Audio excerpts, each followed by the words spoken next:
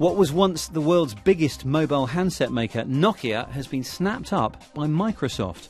The ailing Finnish tech giant had already ditched its own bespoke mobile operating systems in favour of the Windows mobile platform in an attempt to turn its fortunes around. Now, Microsoft has bought out the entire mobile phone operation of the company.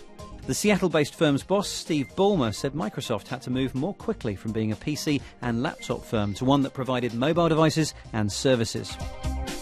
Meanwhile, Google has announced the official name of the latest version of its Android mobile operating system.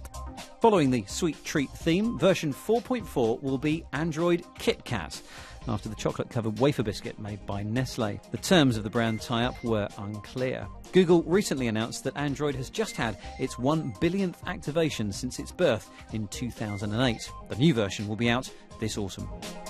Meanwhile, Samsung has signed a deal to offer improved protection to its Galaxy range of Android-based phones and tablets. It'll use antivirus firm Lookout software to scan the devices of business users as part of the firm's forthcoming Knox security product. Hackers have made easy prey of Android devices. Antivirus firm Kaspersky claims recently to have found 57,000 types of Android malware this year alone. And finally, how about accessing your email in a heartbeat with your pulse?